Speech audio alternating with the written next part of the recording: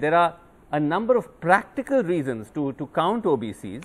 Absurd that it's not been done, but there's almost politically no upside really for any political party to count OBCs. It's almost like a lose-lose. Either it turns out that there's so many of them and you have to meet their aspirations, or they're too few, so there's a backlash.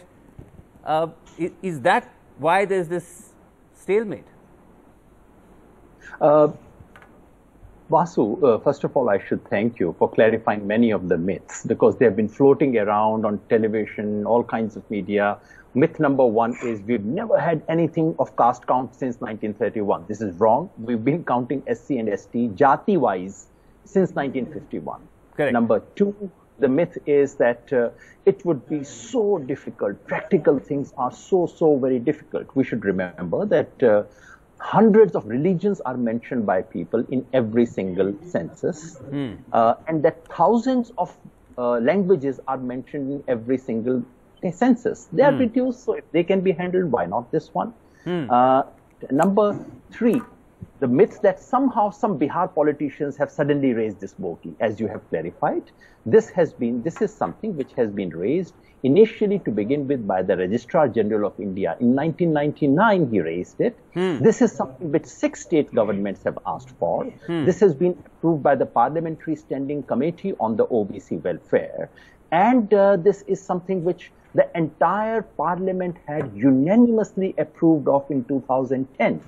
And this is something BJP itself had promised on the floor of the House in 2018. So we are not looking at some weird request which has suddenly popped up. To my mind, frankly, this is one of the biggest scandals of public policy in India. I can imagine countries, I can imagine why OBCs were not counted in 1960s, 70s, 80s. But once you have reservations, which is a legal instrument, how can you not count a community for which you have legal reservations? Exactly. First in then in education. I do not know of any single country in the world which has some kind of affirmative action for any social group and which does not count it. I mean, if you want to institute anything for women, you have to count how many women there are and whether women are more educated, less educated. US has it on race. They count every single race.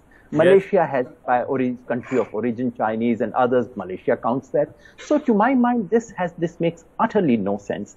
The only reason why the BJP is scared, this does not apply to all of the political parties.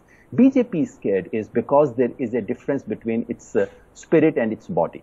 The spirit remains that of a Brahminic party, a party which has upper caste mindset. But BJP's body, that is to say its actual vote share and social base, has now expanded to include the OBCs. So its body and spirit are in conflict with each other. That's what it is.